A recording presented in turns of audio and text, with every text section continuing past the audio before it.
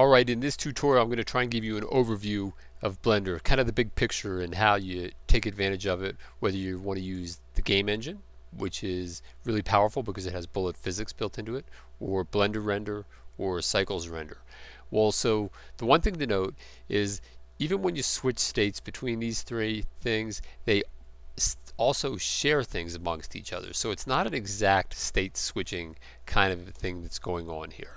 Alright, so that's important to know. But the first thing that might be obvious is when you start at Blender Render, or Blender in the first place, it's in Blender Render mode. And the one thing you can verify this, you can come up here to this Render tab here, and you can see that you have the ability to set your frames for rendering an animation or an image. Like if you wanted to render frame 250, you'd put the start frame and the end frame at 250 and hit the animation button. If you did hit only the render button, it's not going to send it to a file.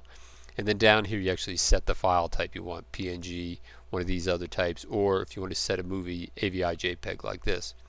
Alright, so we're looking at that, but now if I go over to the game engine, just keep an eye on these menus in here.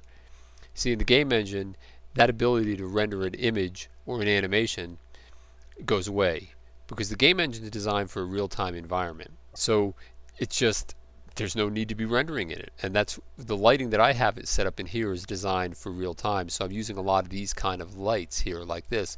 If I look at my lights here, that's a point light, I got a point light and things. So I tend to paint with my lights in a scene when I start really working in the scene, but I'm not really thinking about doing a final render.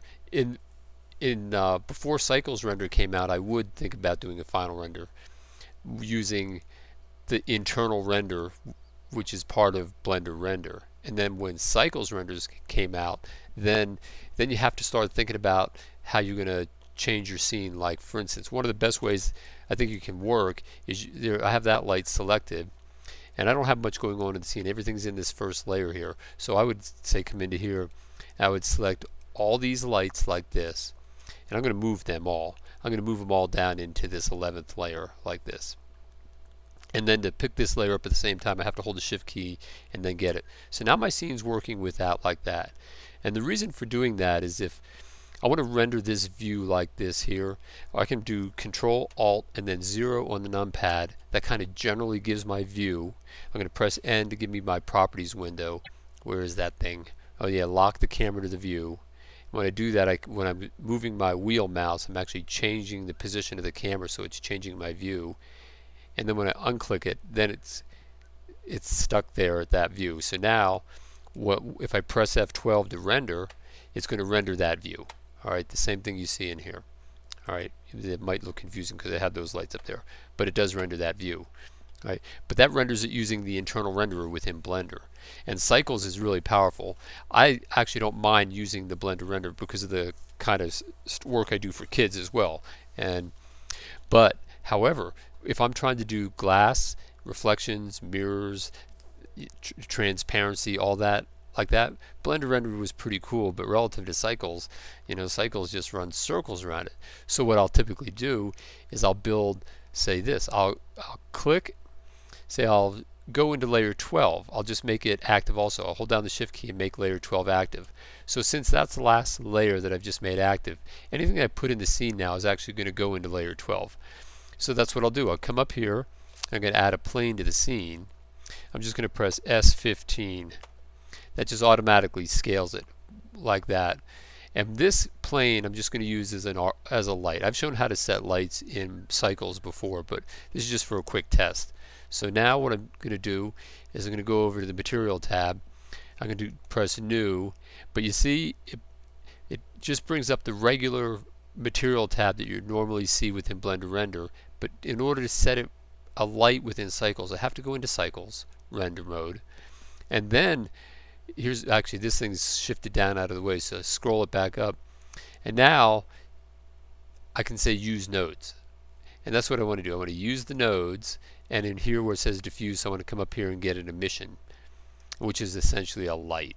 Alright, so I've set a light in here, and let's see what it looks like with Cycles Render set. Then when I now have, there's one other option that shows up, and that's this material button like this. That's kind of the equivalent of solid when you're working in Blender render mode. Alright, but if I want to use the cycles render, I just click this and it's just going to automatically render it using cycles. So it's a whole different kind of rendering. It's just constantly rendering it. When I'm moving it, it's constantly updating it, and you can see that right up here on the screen with these numbers. And if you don't want it to take so long, I've showed before, you can either open up a separate window that has a material tab also, so it doesn't render all the time. And the other way you do it is you come over here to the render button, and you come down here to sampling, and you change it. Here's this preview that says 10. That's the number of times. Right up here it says 10 out of 10 samples. That's how many times it's doing that render. And I'll just crank it up to say 50, and you'll see what I mean.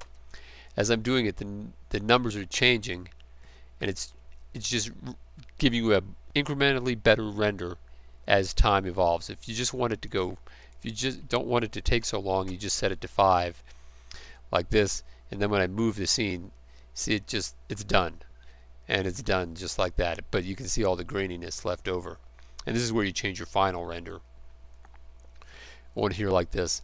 But now let's get back to the light. So I'm using this light that I created in here using the nodes, and it's showing in the scene. But so what I'll do is I'll switch between scenes. So sometimes I'll just take that layer off, and it's trying to render now. Well, it is rendering with the lights from my other setting, but then I could actually just switch it so it doesn't do that. I'll just change it to, well, I'll just change it to Blender render mode.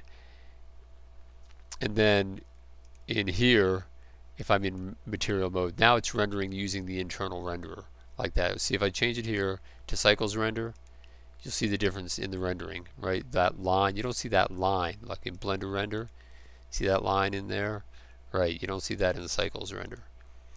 Right, but in this case, cycles is using the light. So if I'm in cycles render, I'll turn those lights off and I'll turn the cycles light on like that.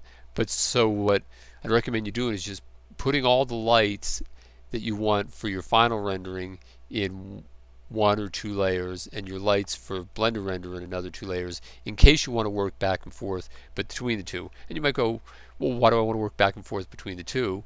Well, that's because in some cases, say for instance, if when I'm working in the game engine, and I'm usually in texture mode, using a different kind of lighting in texture mode, meaning that I have to come down here and I have to make sure my GLSL is set if I want to have nice texture lights when I flip that light back on and flip that light back off. If I don't have GLSL set, it comes up to multi-texture, then you can see what happens. So you have to have that texture mode and GLSL set at the same time.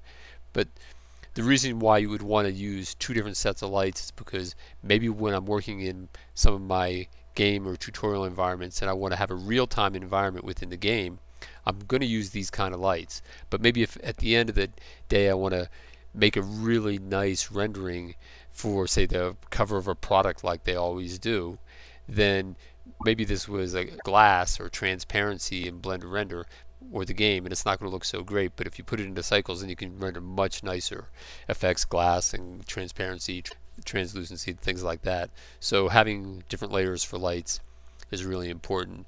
And another thing is, even you can create animations in here, and you can take them and you can actually record the animations. So basically what happens is the physics that occurs within the game engine can be recorded as an animation, and then when you work essentially in Blender render and you're using the timeline down here, what it does, it just lays out a whole slew of keyframes. So then you're using it in there, you basically record the physics in the game engine, and then you can work within the regular Blender render or cycles render to generate an animated sequence that way, because you can't do the animated sequence within the game engine unless you record the frames. And then the last thing to point out is that when you're in the game engine, you're using the Bullet Physics library for the physics, and it's powerful and a lot of fun, and you can access it with Python. But when you go into Blender render, it also now has Bullet Physics as a version 2.66. And when you come over here to the tool shelf, you come down here, you see you have rigid body tools, and these make cool animations as well, these rigid bodies. But it's not the same as the game engine. In fact, even the programming is not the same. There's two distinct libraries that I have to program in when I'm working within Blender. When I'm working in here with the rigid bodies and the lights and the models and things like that, I'm using the Blender Python library, which is called BPY. But when I'm over in the game engine, I have a whole different set of commands that I have to use to access the objects and create animations and rigid bodies and physics effects, and that's the Blender Game Engine library. That's BGE. So there's BGE Python in the game engine and BPY Python in Blender Render, and I still like it because I find it gives me a great deal of flexibility in the types of things that I want to do. So, but maybe at the outset, if you're a new user, it can seem a little, well, daunting, huh? Okay. All right. Well, that's it for now, and I'll see you in the next video.